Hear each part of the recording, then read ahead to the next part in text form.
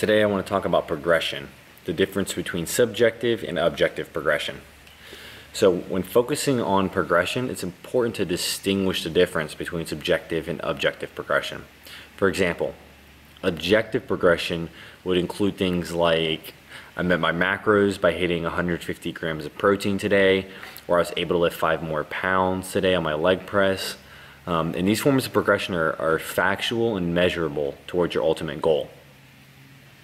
Subjective progression, though, is often underrated, and it's obviously, though, important as well as objective progression, and honestly leads to overall success.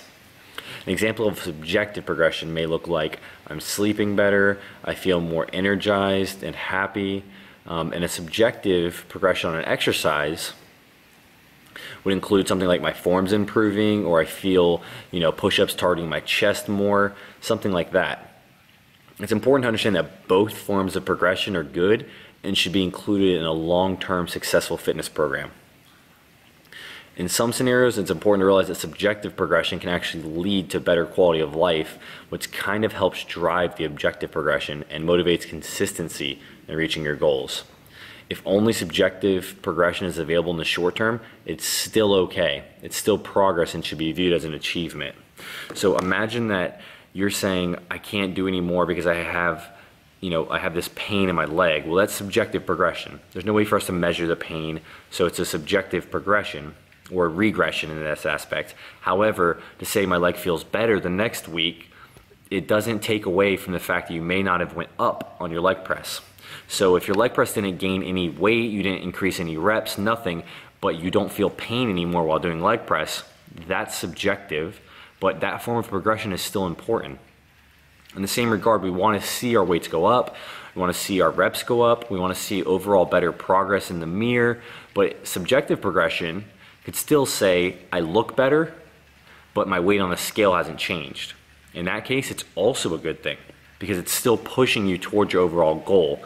And oftentimes it's underrated. People think, oh, I don't see the weight on the scale changing, or oh, I didn't increase any, I couldn't run faster, I couldn't lift more weights on my biceps, and they start beating themselves up, and they don't take into account how important subjective progression is.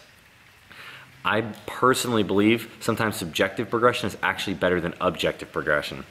The reason being, if you can imagine that you feel better, you think your workouts are getting better, you notice less pain, whatever it may be, your mind's more clear, you're more focused at work, you feel happier, those are the things that long term are going to keep you going towards your objective goals. So subjective progression kind of fuels your objective progression to keep you on that trajectory towards reaching your goal. So next time you think that you may not have done as well as you thought because you didn't objectively hit a goal, make sure to consider subjective progression as well and see if you are getting better based on how you think, feel, and respond to your workouts and your diet. If you like this video, give it a thumbs up, leave a comment below, make sure to subscribe, and I hope I taught you something different on subjective progression and its importance in overall fitness and health. See you on the next one.